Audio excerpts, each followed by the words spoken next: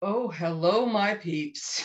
I think, oh, the gods are smiling on me. I think I'm now live on Facebook. Do I know if I'm live on Facebook? No, I don't. I have no idea. Let's be honest. Oh, and I forgot to mute my computer again because, of course, I did. I tell you, one of these times I'm going to borrow my son's GoPro and I'm going to strap it on my head and I'm going to do a behind the scenes of a live. And I'm going to film the live and I'm going to film like the beforehand part of like getting ready for it on the GoPro. And then I'll do a live and then afterwards also. And this is what you don't see to get a live to work. In particular, technology. See, now I'm all look all fuzzy. I'm trying to see if I can get comments so somebody can tell me if this is actually working. Oh my goodness, I see two. Does that mean two people are watching? Two people have had the stamina to wait for me to conquer technology. Well, God bless you. Okay, let's see. Let's get the right screen. Okay, I got the thing muted. Oh, hello, Tamara. Oh my goodness, it has been a battle today. Okay. I have to get started though. And I'll tell you why. Hi, it's Tracey, the paper pusher, coming to you live from beautiful downtown Mornville on this Friday afternoon. Yes, I'm supposed to start at 12:15. And today I decided, darn it, I'm going to go until I make this work. And then I'm just going to go as long as it takes. To heck with schedules. But I can't actually do that because any minute now I'm going to get a phone call, probably during the middle of this, to tell me that insert, you're an adult win moment. My new washing machine is being delivered and I'm super excited about not having to go to the laundromat once a week to do laundry. It's my own fault. The washing machine broke 6 weeks ago and I just hate shopping. And so I did not want to put the time in to shop and buy, but I did finally, and now it's getting delivered. I'm very excited. But anywhere between 1:40 and 4:40. Yes, that's my 3-hour window. You need to work on your video. It's freeze frame, choppy, watchable. Yeah, I don't know what it is. I'm going to go back over. I was going to start with my full face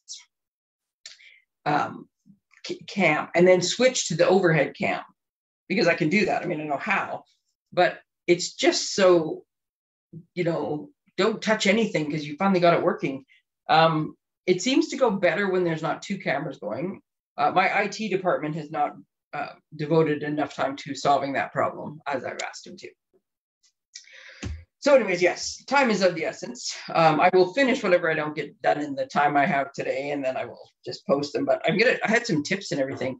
So I've come up with a new name for our, I moved my camera. Yes, touch nothing. There we go. So now we have the Friday catch-up. You see what I did there? If nothing else, I amused myself. So welcome to Friday catch-up. I do love my Canva. Okay. Oh, first here's a question, and actually maybe Tamara, you will know the answer. You can just tell me. This is our July. I have so much stuff in my way that I was going to show you all these things. I'm not going to get to the blending brushes, I don't think so. How about I just move those out of the way? And I didn't even knock them all over the place, so that's remarkable. Okay, so this is our July wreath offering.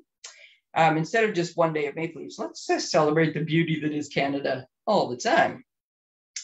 So I posted this on my Tracey Stewart profile on Facebook, thinking if I put it there, everybody will see it. Because I don't think you can get to my paper pusher page without but I honestly don't even know anymore. So I thought I would show it. I could show it more like this. It looks better. But so this is our C2C of Canada. And yeah, it was over the top, but it was a lot of fun to make. So it hangs on my camera stand. So once I put my camera stand back in after the sale, I have lots of shadows. So I decided to put the camera stand on the other side. Guess what? More shadows. But by the time I realized that, I didn't have time to change it. So there we go. Okay, so this is what started it all. This is actually card number 2. And I'm going to show you card number 1 last, because that's how I roll. So this was my challenge, was to take this freaking adorable bird's eye view stamp set and make a card a week. And if you remember the everyday thanks one I was making, I'm trying to keep them a little simpler. So yes, this is simple for me. It is strictly stamps, ink, and paper, with the exception of one rogue punched out shape that was on my desk that I added in here. That could have been a square. So yeah, stamps, ink, and paper. Look at, you can do so many things with it. So this was actually card number 2, as I said. And in my, mind, creative mind, this is the sky behind it, right? The sun and the clouds and the sky, and those were the colors. My original thought, though, was to do it with different colors. So that's my one other card I'm going to make, right? Sure. So as I'm getting ready to make it, and I'm mentioning to my son how adorable it is, because, oh my God, if I do say so myself, it's adorable. My son goes, well, you can't just make 1, you got to make 4. Great. So I have to make 4. So while I'm in the process of making 4, and yes, I mean, just the suspense is going to kill you, but you'll figure it out eventually. I'll show you eventually. In the process of making 4 of them, oh, I just moved my brushes and I buried my seal that I need.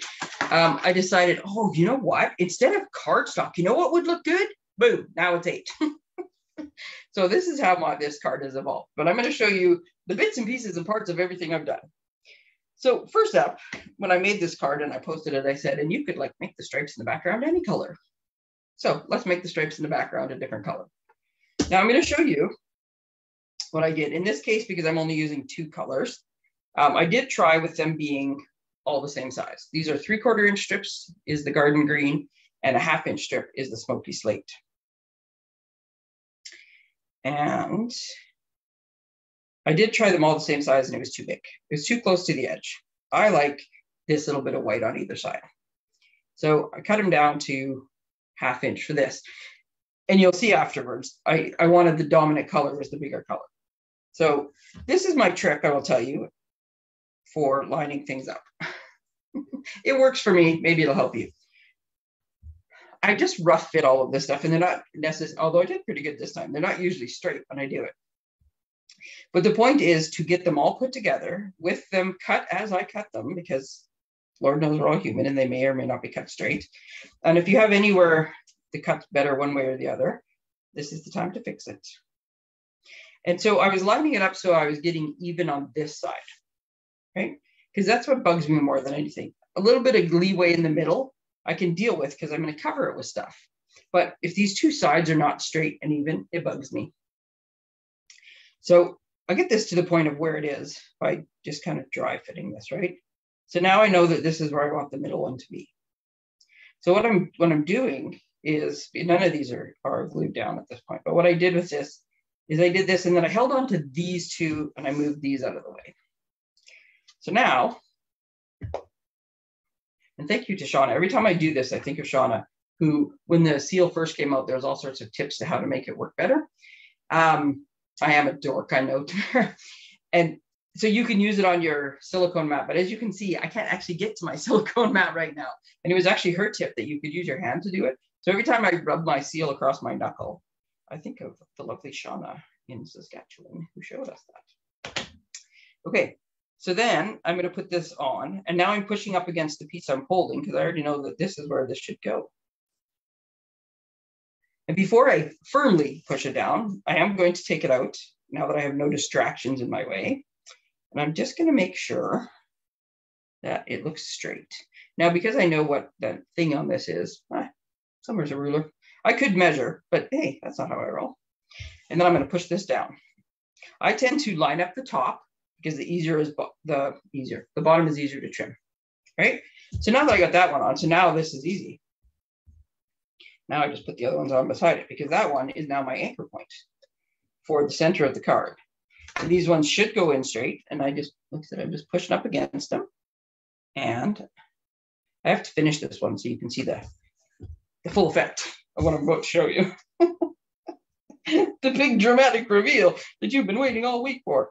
So while I glue these little strips on, I'm going to tell you the things I would have supposed to tell you. Excuse me, my paper fell.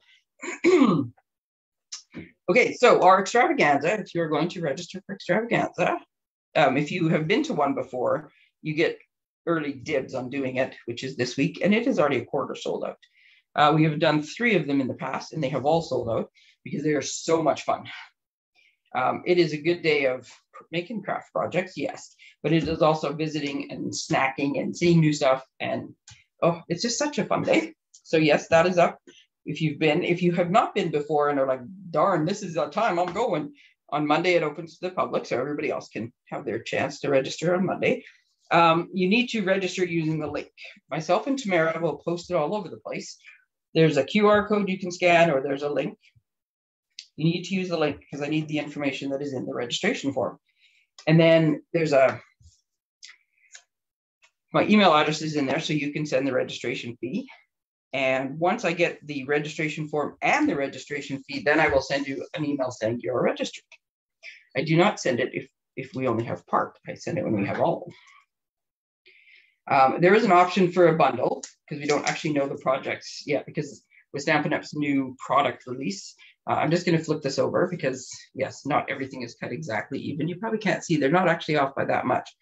But this is why it's easier, because if you do it on the front with a single layer, and then you can just flip it over and give your card a haircut if it needs it.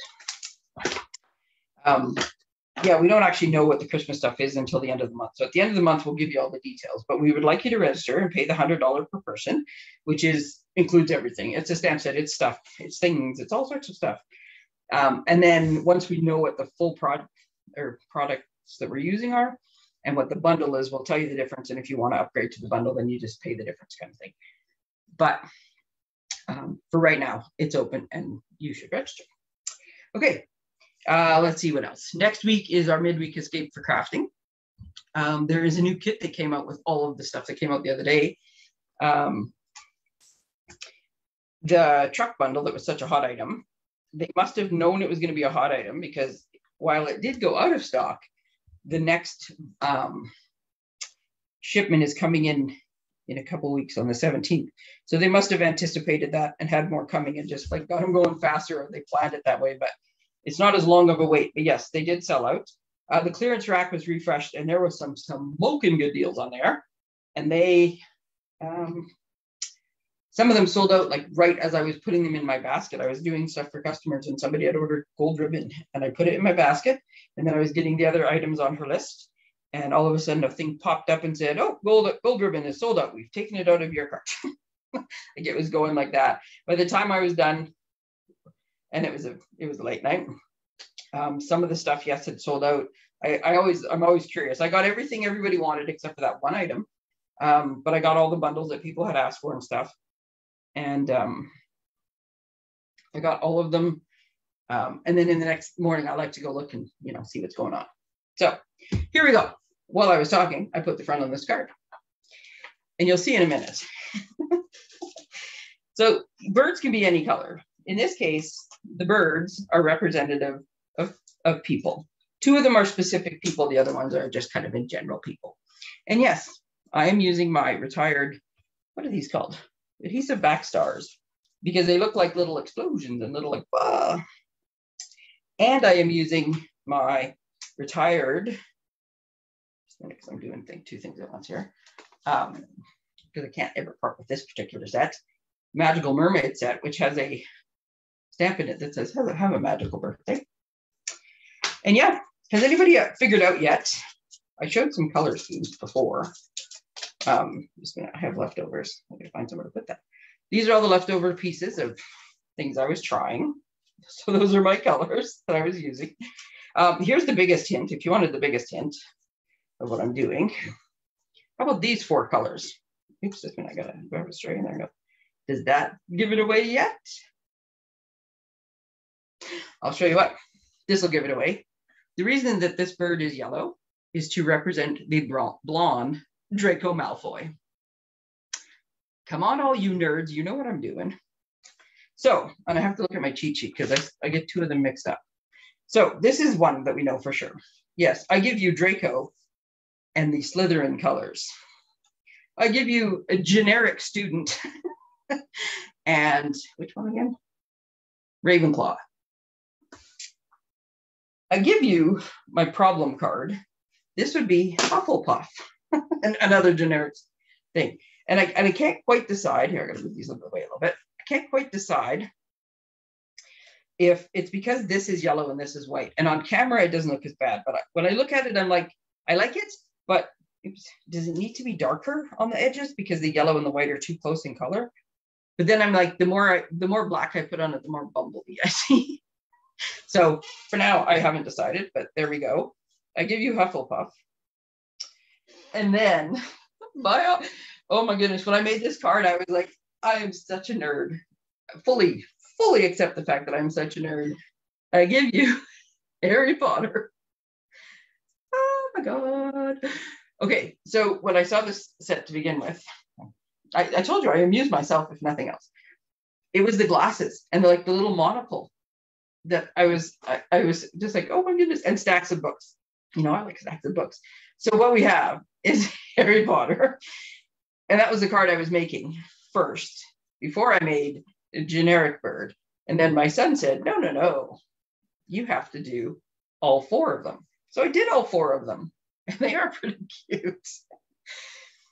But then, wait, there's more. If you read my newsletter, you'll get that reference. I thought, you know what, instead of the strips of cardstock, maybe I should sponge the back or use the blending brush on the back. So then we got the blending brush version of Harry Potter, which I do like. I like the strips of cardstock better. I will admit, I like the bolder color better. It's also way easier because here's the Harry Potter version, and you will notice that the other ones are not finished. So the second card I did was Slytherin. And I could not get the colors, especially the smoky slate, to work the way I wanted. Now, where'd my little bits and pieces go? Now, it does look better when you cover some of it up. I don't even have all the right pieces on this one. Because I stopped at this point. I was making all the backgrounds and I just stopped because I was like, it's a good idea, but it's in an execution, no.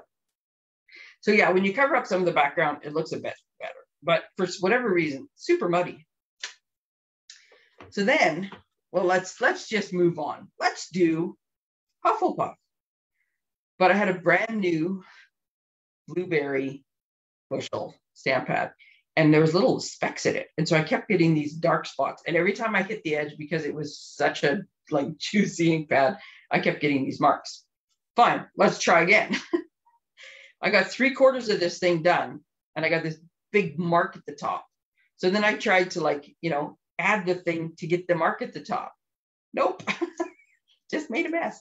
Now this one is better. These colors did work out better, and it is a little bit better. And then the biggest lesson, though, and what I will tell you now, is make sure that at some point, here I got way too many things going on again, just a minute. We'll recap in a minute, but I got to move stuff out of my way. If you're going to do the blending brush version of this, well, here's more tips for you because I had them. So I'm using this paper and I have to keep moving my strips off out of my way. So here's my tip.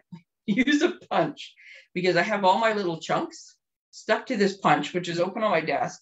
So it's not sticking to any paper. It's not in my way. It's not anything because they do tend to curl up. But the trick that I did not do is I used the same masking paper for all of them. And it didn't matter as much on the darker colors, but as soon as I got to the lighter color, and I actually had this taped to a piece of cardboard, but when I got to the lighter color and I taped it down, and with the brushes, you always want to start off to the side and work your way in. I kept picking up all of the colors. Once it was yellow, you could really see picking up the colors. So if you're going to do it that way, start with the light colors and work your way to the darker colors. That would have been tip number 1. Or change out your masking because you can see here all the places where I picked it up darker, every time, these little lines. So this was not a, it was not the greatest success with backgrounds. And I think it's okay to try stuff and go, yeah. And I think what I'm going to end up doing, because it's too much, is either, where'd my other thing go? When I was making my original card, I was trying to decide if I wanted to put a banner on it instead of just a little box, and then put the dudes on the banner. Now I could do that with this card because it covers up most of them. Or I could even put it in the middle and give you a little bit like this so you can still see, because then it covers up most of the blending brush that didn't work very well. Here's another trick. If you're not sure when you're designing, just make two. Couldn't decide if the stamp should go at the top or the bottom, because you won't see it in the end. See, and that's better, although I do think I have to cover up the mess I made. So maybe one will end up like this, and it'll cover up part of it. But it is also okay just to go, nope. And later on, I will use all the salvageable pieces of that. Here's the other thing. Doesn't this just look like Hedwig, the adorable brave owl who defends Harry Potter? Yep, I am a total Harry Potter nerd, if you haven't figured that out by now. Ta-da! Okay, a couple more things, because I really am going to have to get moving, or I'm going to be interrupted by the laundry. Here's the other thing I decided I was going to do. In lieu of, and this is where I don't maybe necessarily have time, but let's just see. Let's see how far I can get. In lieu of doing the whole background, I really wanted to sponge something. I had to sponge. I feel the need to sponge. The other option, and this is not a Harry Potter card necessarily, this was more going back to the original card and making it simpler without the stripes, is to, and I'm trying to be very delicate because I have no off paper with me right now, like no brush off paper. I'm trying not to get big gobs on this card. So far it's working. So the other option you have though, and I guess you could do this with the Harry Potter colors and maybe that would give a better look. But I'm just going to give myself some sky. I'm going to make such a mess by the time I'm doing this because I'm going to put nothing away in between. Okay, so I'm just going to brush on sky. And then, and it did actually work much better than I thought. Blending brushes or daubers or sponges or whatever tool that you use, and there has been a few over the years. So this is what I'm recreating. I'm recreating this card in a simpler version, just to give you the idea of what I'm doing. It's practice. It is all practice. You do it the first time. And so I would recommend, if you decide you want to like do a blending brush project, don't do like I usually do and wait 10 minutes before you have to go and think, oh, I'm going to try that now. Because you really do just need to practice. And you do need to be willing to sacrifice some paper in the quest. I just realized that I know this is going to shock you all, but I actually put a stamp away. For this card, I actually used the Tropical Leaf, which is on the online exclusives, which has this phenomenal font to it. And why am I doing it in this order? Oh, I don't know, just because I am. But I actually had put it away. And then that almost never happens. So yeah, the bird's eye view has great graphics. It does not have fonts, but I dare you to tell me there's a stamper out there that doesn't have a stamp set that has fonts in it that they can use to supplement it. What did I do? Bird. Where'd my bird go? Where's my bird? Bird is the word. Oh yeah, this is, I'm a total nerd. Just a minute, I totally forgot the color of the bird. I'm a total nerd. And I take no offense to being called a nerd, but maybe some people do. And maybe that's why they didn't just call this stamp set bird nerds. Because not only is it cute, it's fun to say. Being very careful because my very juicy ink pad, whoo, I got all that ink in the middle of my stamp there, but I did not transfer it to my card. Whew.